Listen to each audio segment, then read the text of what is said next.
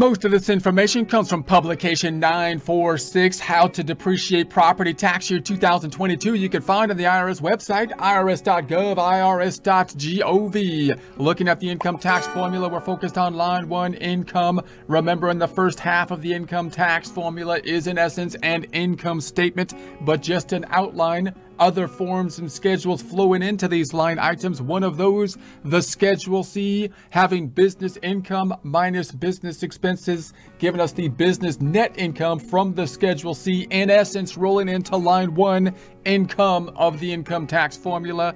Page 1 of the 1040, noting that the Schedule C would roll into the Schedule 1, rolling into the Form 1040, page 1, line number 8.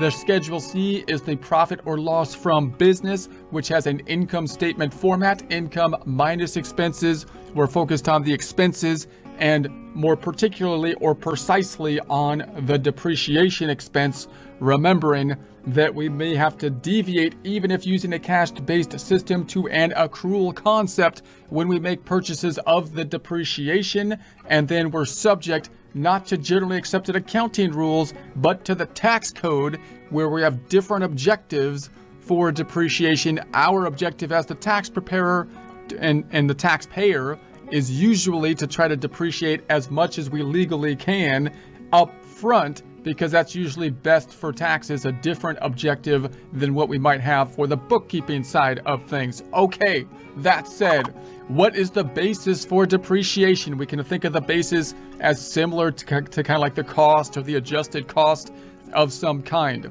So the basis for depreciation of maker's property is the property's cost or other basis multiplied by the percentage of basis investment use.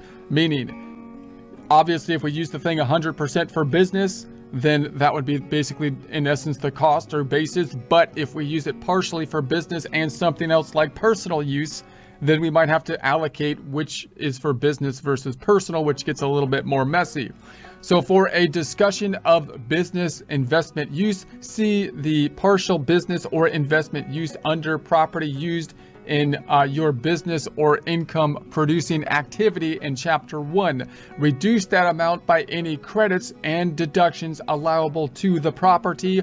The following are examples of some credits and deductions that reduce the basis. Now, as a general rule, remember that when we buy something, if we just bought equipment, let's say it was 100% for business, that would in essence be the cost or basis, the basis or cost being good in essence, in that we want to be able to get the deduction related to that basis or cost, which under normal depreciation would be like an expense from a straight line standpoint.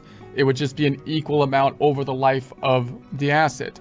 What we would like to do is get more benefit from that basis, that cost up front.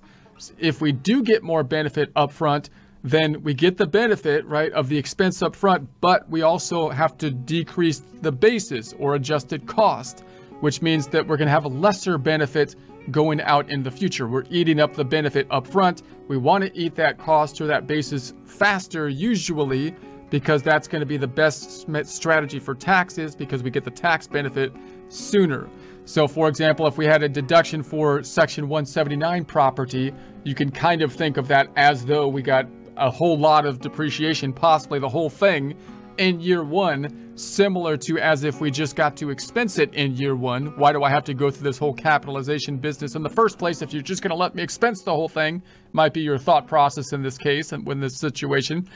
But then you would think, okay, now I got the depreciation in year 1. I no longer have any basis left over to take in future years, which is okay, because I would rather take it in the first year usually anyways. You've got any deduction under the Section 179B of the Internal Revenue Code for capital costs to comply with Environmental Protection Agency sulfur regulations, similar concept. Any deduction under 179D, similar situation, of the Internal Revenue Code for certain energy efficient commercial building property. Any deduction for removal of barriers to the disabled and the elderly. Why would this one be here? Well, you might get like a benefit from it. So if you get like a credit from doing it or something like that, then you would think that you already got kind of a benefit from it. And if you also got the expense, maybe that would be kind of double dipping. So you might have a situation where that comes into play.